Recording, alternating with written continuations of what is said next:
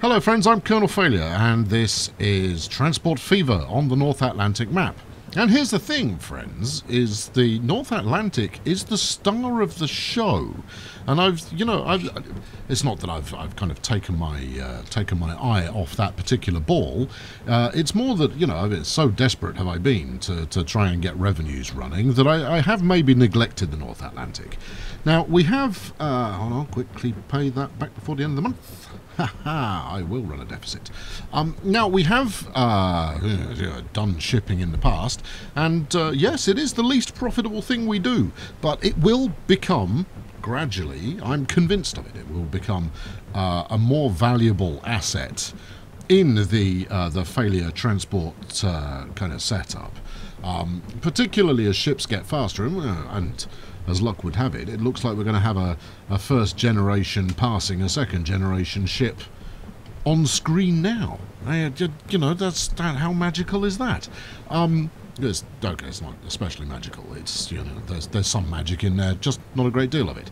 So I'm going to start out today by talking through a few of the things that I have planned, and hopefully you'll go, I see what you're thinking there.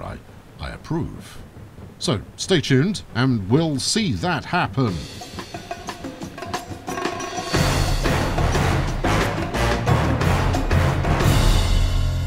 So, as you can see, we are hauling it at very high speeds, at almost 14 miles per hour. Those of you with a kilometers per hour bent will be rewarded, as the next episode will be back in KMH. I like to keep it mixed. We like to mix it up. If you want to get all political about your measurements of velocity, then don't. Anyway, yes, we are carrying one whole passengers into New York, and there's a couple waiting, and I've played forward by 3 or 4 years, and the numbers do build up. I have actually done something relatively sensible, and the numbers will start to go up. But we've got a few changes to make in the short term. The first of which is on the good old USA North American main line here. This is Train 1.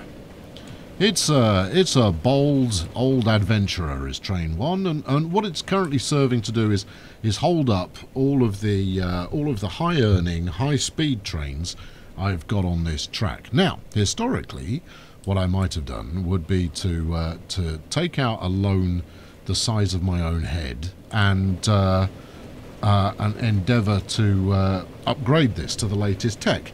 And while that's not a bad idea, what you're talking about is an investment. Let's follow along closely, shall we? Look at that. Look at that. It looks magnificent when it's this old. While that is a profitable way to go, you're talking about a $7 million plus investment, and even with the profit they can bring in, you're talking about 5, 6, 7 years before it's paid for itself. After which, you're into pure profit. So we don't want to have to wait that many years before we're into pure profit. I'm going to let you give me some money, and I'm going to send you to a depot because we're going to sell it. Selling it. That's what we're going to do. We're going to run with one fewer train, even though that may reduce our capacity. The fact that the high-speed stuff can then, get to work should mean that we actually make more money. I know, fewer trains, more money, despite everything being at capacity. No, get your head around it. Also, before we press on, I've got a few minor upgrades to do here. Or have I? Yeah, your passengers. Yeah, that's fine. Okay, set wagon. Going with the Mac. Yes, do it. I've got a few of these to do, so it's riveting stuff, as I'm sure you'll agree. And we'll go through it together because I don't like to deny you any of the riveting stuff. Stick that up there as well. Might as well get Chicago, fully attuned to the latest developments in road transportation. Where else have we got potential upgrades? The Nantes could possibly be upgraded to the Landauer. Now this is, you know, this is small. This is small details compared to the overall scheme of things. 25% that. Let's get that rolling as well. They're obviously going to clutter up the screen for a bit. You haven't finished. Turn that on. There we go. We've got 2 there that need doing as well. What else have we got? Oh, hold on. No, we only did 1 in nonce. Let's get the other one going at 25%. Yeah, you can sit that over there. And if any of these upgrade in the near future, I'll be, you know, moderately pleased. Because this is all about, you know, getting people to no, you've underwhelmed yourself there, son. You want to do a bit of that, bit of this. There you are. This is all about getting passengers where they need to go quicker, and obviously hauling more passengers leads to bigger of the bucks, which is the other thing that we're chasing after. You know, a little bit of capital outlay is no bad thing if the end result is you know, a bit of positive in terms of cash. Now that's now occupying half the screen. And actually the Landauer is not what we want. We want that ugly bus thing. Whatever the hell it's called. Replacement. Chair centre vehicle ugly bus thing. There we go. Like that's going to make a difference. Okay, right. So I'll walk you through a bit of the plan if you can see any of the screen. Let's line these up along the bottom. I want to keep an eye on it so that I can turn the 25% off as soon as possible. And the easiest way to do this, of course, will be to engage the afterburners and just deal with that as we do. But instead what I've decided is we'll see if we can just thrash the hell out of my frame rate to make this a really pleasurable viewing experience for you. Right, here's the scheme. Now, the Atlantic, as mentioned, is the star of the show, right? Because there's a hell of a lot of it. You know, I really can't emphasize just how much of it there is.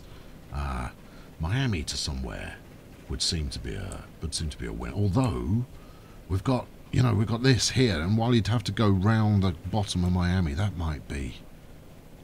Yeah, okay, we'll ponder that for later adventures.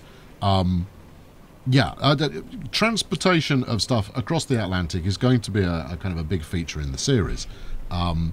We just have to make it profitable as well as a big adventure. Oh, what have you got here? No, wrong vehicle. Ugly bus thing. That's what we want there. Deary me.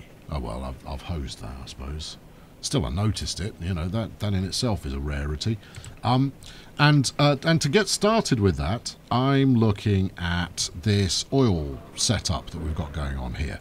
It is working okay. No, it's working maximally effective because, you know, we're hitting almost 100% of the fuel demand for Port Nelson. The downside is that Port Nelson doesn't actually demand very much fuel. Ho-hum, such is life. But you know, I think we can do better. I know we can do better, and that means building up extra demand. And the demand in question, we're going to build using the sea. Well, it's like I, you know, intended it to be this way, having led to it. And the first route I'm going to set up, I've considered doing Dublin, Edinburgh. Both of these are good routes. Copenhagen, also a good route. And this is down to the proximity of the city to the coast itself. And before everybody starts going, well, Copenhagen's nowhere near there, you kind of go, yes, I know that, but you know, it's an approximation. This is an abstract map. It's a leaning toward. Stop fighting me, okay? We're going to do this. So you know, be calm. Yeah. So Tromsø is the first one I want to do. And then possibly Edinburgh as well. But we're gonna ship ready-made fuel. We could. There's another one there. Look. Actually, no. What I want to do is I want to get this really ramping up. And the plan is, we stick a docks on here to transport the fuel out, and the truck system that we're already running to take it to the refinery will bring effectively loot both ways, which is, as you know, the best way to make a shed load of cash out of your trucking. Why am I losing so much money? What have I bought? I've bought a road vehicle. Oh, we bought some ships. We bought 800,000 quid's worth of ships. Good. Right. Well, you know, we're talking about shipping. You may feel a little reluctant about it, but you know that's the theme of the episode. So stay strong and muscle through. I want to get all of this stuff. You know what? I'm just going to close all of this, and I'll check back in on it later, so that we can, you know, actually see the game running rather than a whole bunch of flipping windows. Meanwhile, the train's arrived. That's good. We can flog that. Get out of it. Right, and that will up the profit on the North American line. There's another slow, maybe two slow services on that line as well that I could get rid of, but let's not get carried away. Right, I'm going to up the tempo a little just to move things along for a moment, and then we'll start looking at ports. Now, the tricky thing with the ports, after selecting the right one, is getting them aligned with something you can actually use. By which I mean, if we zoom in just a touch here, I'm not going to place it just yet. Well, firstly, I haven't got a cache, but secondly, you'll see what I mean. I am illustrating here. We will get there. See, look, there you are, 262. It's not the cheapest I've ever built. 232. All right. Now, if we zoom in on, thank you. Yeah, it moves around as we do it. There we go. Perfectly illustrated. You can see that it's actually doing you know, enormous amounts of environmental reshaping in order to fit there in the first place. Now, there's a certain amount of inevitability to that, but it means that connecting the road up is going to be tricky. All right, let's plonk you in. Right, so connecting road up, going to be tricky. Let's keep the speed on for the moment. I don't want to keep the speed on, but I'm going to need the cash coming in. I will, obviously, take out further exhaustive loans. Is exhaustive the word you want? I was probably thinking exorbitant, but you know, exhaustive runs to the same kind of idea. And as you can see, it's costing me 265,000 to build just this little bit of road that runs gently up to there. £500,000 they want to charge me for that. Now, I don't really want a tunnel. Yes.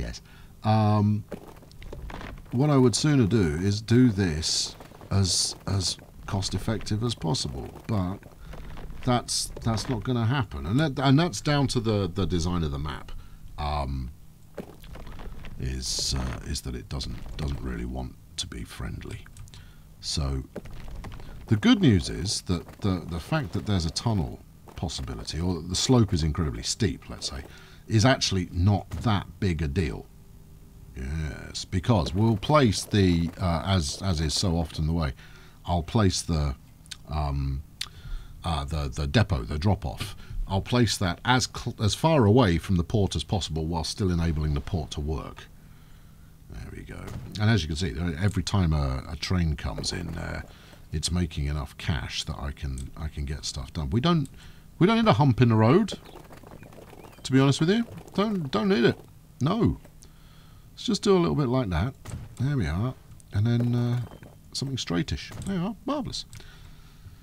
Now, we can upgrade that to be faster later on, but right now we've got nothing roadworthy that will actually make a difference in terms of speed there. We need one of these, and we need one of those. And we want this as close to the port as it has to be, but no closer. And the way you see that, I go through this every time, but it's worth bearing out is that, you know, you need to have the port roads, the roads on themselves, lit as they are doing there in order for it to fit properly. Now that's 250 grand, which is expensive. I could do a bit of a smoothing job on there. Well, let's see if we can get it in any cheaper. Let's slow the game down. 250 grand all in versus let's drop the size of that, drop the height of it. There's right, that's 114 we spent there. Now I could go for the smoother, but instead 114, 240 grand. So actually allowing the port, the bus stop to the truck stop to smooth itself is no more expensive. I could spend more time on that though. You know, I could do more than just go, wallop. See, didn't. There we go, saving a bit of money. We'll take it. So yeah, basically saved about 10 grand on that one. Perfect. Flipping out, that just cost me 800 grand to go through the end of the year. That's excessive. What did we make last year? Not a massive amount, but I did spend $1 million on construction. So all told, probably $1 million in profit. I've seen worse. Right, okay, so good. So that's one end of that setup. We're not going to talk routes just yet because we have to go and do the same thing at the other end. Now, Tromso, let's have a look at the old Zonatron. Now, the zone that makes sense is this this lot here, isn't it? And it's now a question of where does one stick a port? Now, if we look at the bank, you'll see why it's going to fight me, given the opportunity to set anything up here. And actually, as we move further south, it gets worse, not better. Although, let's do a speculative medium country here that does that. I'm not buying it. Now, given that the road the other end cost me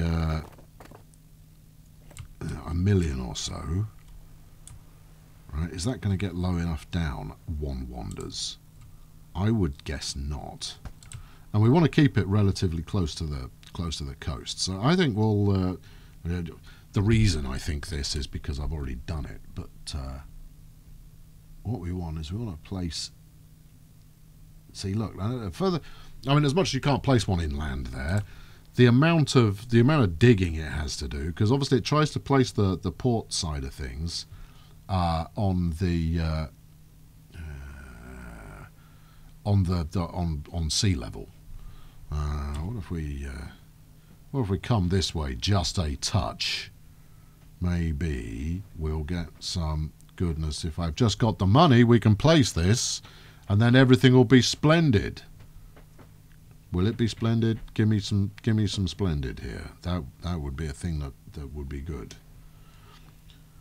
Potentially, what I should probably do here is up the tempo again, but I'm reluctant to do so, having selected a location. But obviously, upping the tempo is a thing that we need to do.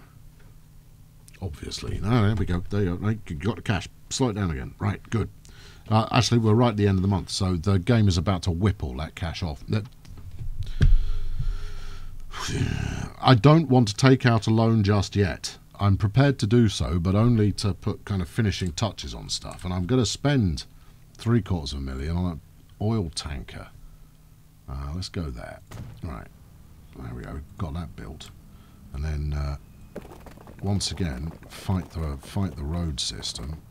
See, that's another half. Okay, right. Well, in that case, it is worth taking a tunnel. Maybe it's worth taking a tunnel. Because that's the other thing, is if I haven't got room to actually place a cargo drop that meets up with the port itself, then all is lost, friends. You know, we are doomed in that eventuality. See, I like that. That looks all right. We'll take that. And then it looks all right. I'm going to have to do some more smoothing to get my truck stop in there. One building will be removed. I'll take it. And the reason for doing so is I want to route through over here. I'll probably take out these two buildings as well and try and build on the corner of here to get maximum coverage over the industrial area. All right, we've got over $1 million now. I'm pausing. That's how convinced I am that this is the way to go.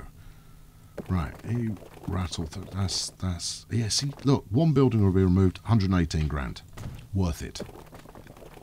Expensive, oh yes, but worth it. Run that round there, and then a little further. And obviously, because we're going to be dropping off industrially desired goods, the hope is that this will generate some industrial building along the cliff top here. I've seen it happen. It does work. It's just a question of when the game decides to play ball. Right, now,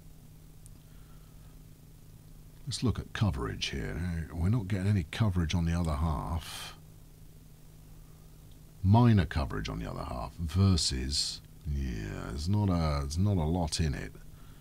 I think there's more room to expand if we go over this. I'm not going to remove any buildings if I can avoid it.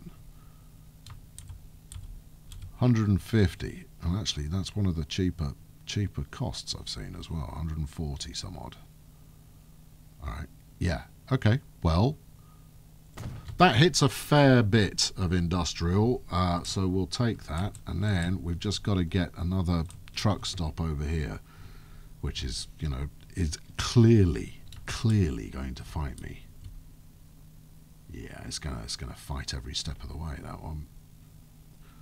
So I might have to do some pre-smoothage. Oh, hold on, nope, we're there. Do you have port coverage? Yes, you do. Okay. Can you do it cheaper if I give you some? Oh, yes, you can. I think we got the sweet spot. We're in the 140s there at some point. There we are. 140, 138, 137. And we've got port coverage. Take it. There we are. Right, smashing. So we can now go routes in that way that we do. Let's go for Upper Tromsø to a bit more Tromsø. And this is going to be, I'm feeling TRM for Tromsø, followed by whatever the heck this is, going to be fuel. Then that will do it. All right, smashing. The other thing, of course, we need here is one of these, a truck depot, and we'll build this out in the middle of nowhere. Partly because it will be, you know, cheap, but also that way it won't get in the way. And I don't need these operational immediately. 16 grand, they're enough. Let's go with 2. Now I'm going to set these up, and I'm going to set them running. But let's not kid ourselves here. These are going to be incredibly unprofitable to start with, because there is no fuel to be picked up. And it's going to remain that way for quite a while. But having run fuel lines in the past, a full container ship, or even a near to full container ship, makes a heck of a lot of money. It just doesn't make it very often. It easily covers its costs, but it tends to be once every couple of years. So there you go. How's that for a route? That's pretty splendid. Right, this is going to be wherever we are, Port Nelson, which is PRN, no jokes, to Tromsø. Is that, I did decide on TRM. Bulk fuel. Excellent. And then the final piece of, there's one final piece of this puzzle, and that is from Port Nelson to a bit more Port Nelson, and that's going to be the PRN fuel shuttle. Now this is not going to pay off even slightly until the first time the container ship has the tanker has hit both ends. So you know there's going to be a bit of a time lag in between setting this up and it actually working. But you know we'll just deal with that. That's something we're just going to have to ride through. I'll go with 2 of them for now, but we'll add more if the demand decrees that we should. PRM fuel shuttle. There we go. Right. Okay. And then the last thing to do is actually buy a ship. Now I've got 600 grand, and that's not going to cut it. Also, where's the